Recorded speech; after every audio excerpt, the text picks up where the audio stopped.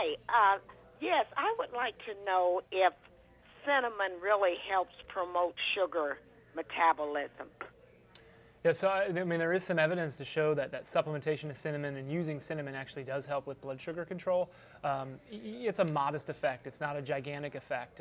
So, you know, we certainly encourage people to use cinnamon in their cooking, use it on oatmeal, use it in smoothies, and some of those things. But it's certainly not going to be the only thing that's going to help bring blood sugar down. So we just want to focus on exercise, you know, eating lots of a big plant-based diet, and those factors. But certainly cinnamon does have some benefits.